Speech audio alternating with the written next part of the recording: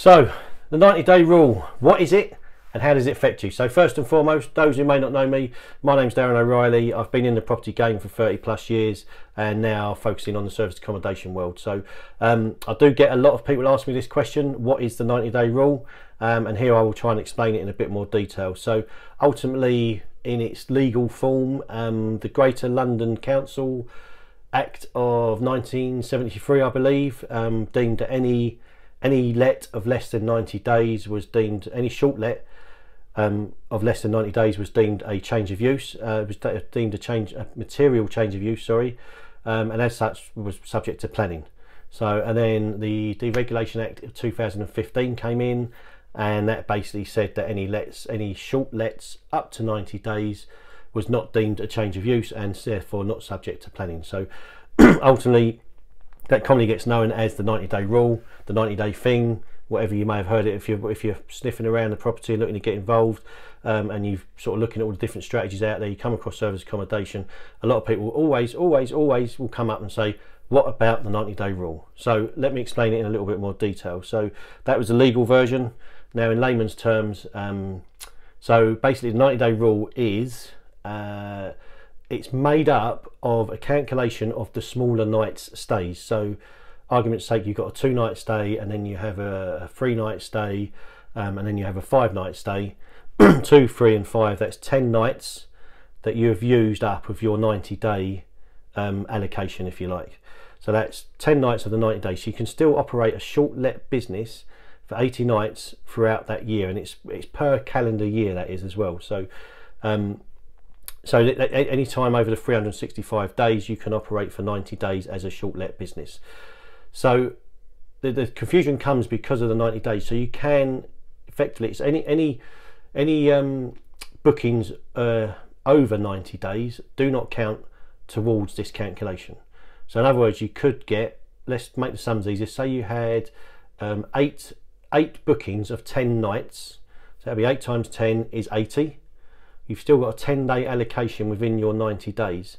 However, you could have a 91-day booking and a further 91-day booking, so that would make 182 plus your 80 days. That's, you know, so you've basically covered what, 182 days, and 80 days is 262 days of the year. So you've virtually got 100 days that you haven't filled on your calendar. You could get another 91-day booking. Yeah, so any bookings over 90 days do not, individual bookings over 90 days do not count towards the 90-day regulation restriction, sorry. So I hope that makes it a little bit clearer on how it sort of calculates it. And there's plenty of opportunities out there. People do say, you know, oh, but how do you get these long bookings and stuff? There's plenty of situations there. I mean, name a few. You know, insurance claims, property's been flooded, someone needs to move out of their house while the sort of insurance claim goes through. It may have been a fire. You know, insurance companies don't work quickly, so they may need a longer stay than 3 months. What other sort of situations? A relocation, people coming to work into London, you know, just upheaving their family from wherever. I mean, my son's just done it. He's gone off to Dubai. He's done it in reverse.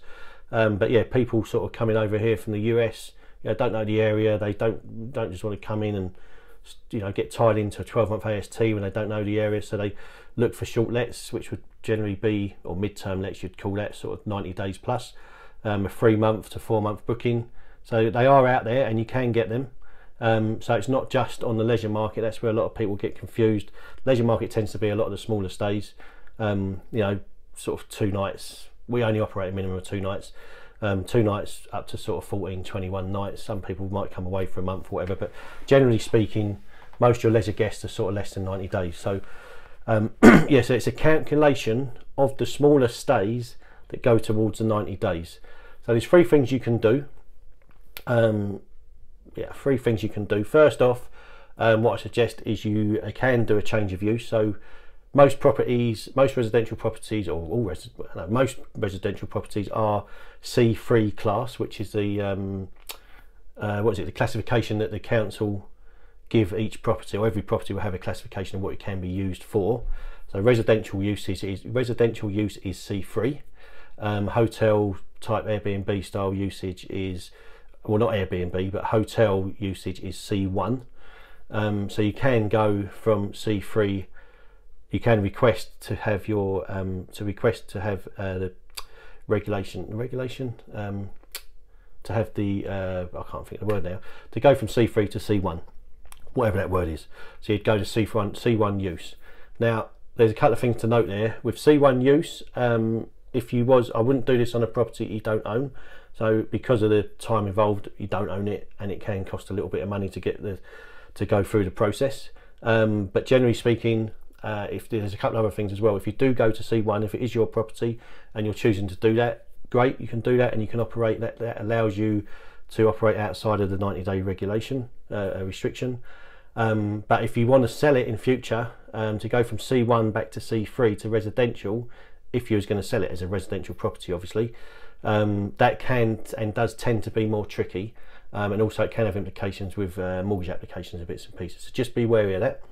So that's one thing, change of use. Two is just operate for 90 days on a short let business. But like I said earlier, you can still operate as 90 days, and then you've still got the remaining of the year to try and get bookings of 91 days. So I keep saying 3, but it's 3 months plus, so 91 days plus bookings. So you'd have 90 days you can fill up as smaller bookings, and then you've got basically the rest of the year to fill up for bookings of more than 91 days bookings. So yeah, so hopefully that helps. You can just do that, and then third and foremost is do not operate in London. So I think it applies to Greater London, which I think is 23 boroughs.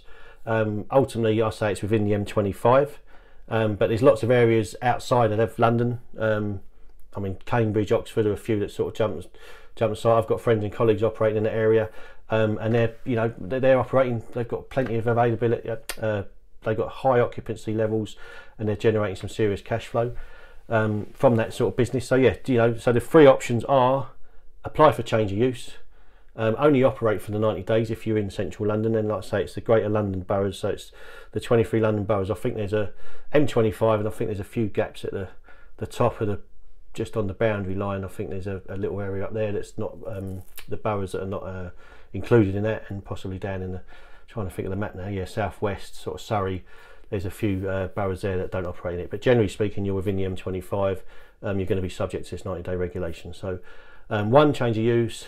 2, only operate for 90 days, or operate for 90 days and then look for the additional longer bookings outside of the 90 days. And then 3, don't operate in London, operate on the outskirts where the restriction doesn't apply. So hope that's helpful. Hope that's explained it a bit more, makes it a little bit clearer. It was, it's a big bone of contention amongst a lot of people whenever they start operating. And if you're looking to get started in this business, like I say, don't London. There's big bucks in London, 100%. I will vouch for that personally. You can get some exceptionally crazy night rates, but you may get crazy night rates, but you're only officially allowed to get them for 3 months of the year. Now, don't get me wrong, there's a lot of operators out there that are operating around this rule, and they're basically doing it in the basis that if they get caught, if they get a slap on the wrist, they stop. But that doesn't really work if you're doing a rent-to-rent model. So yeah, hope that helps. Hope it makes it a little bit clearer. Thanks for watching. Thanks for listening to me drone on. If you found that helpful, follow me, subscribe to the channel. If you want to get a bit more in-depth tutorials and bits and pieces, please join the subscription site that I've set up. Link will be in the comments.